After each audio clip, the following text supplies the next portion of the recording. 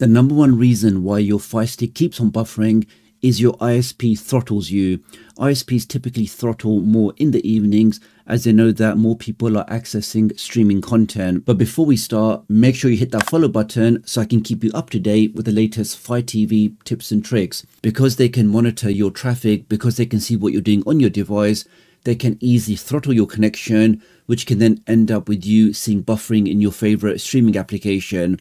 The great thing is you can easily fix this by just using a VPN, because when you use a VPN, you're now encrypting all of your traffic so your ISP can't see what you're doing on your device. Not just your ISP, but even governments, bad actors, anybody trying to hack your device.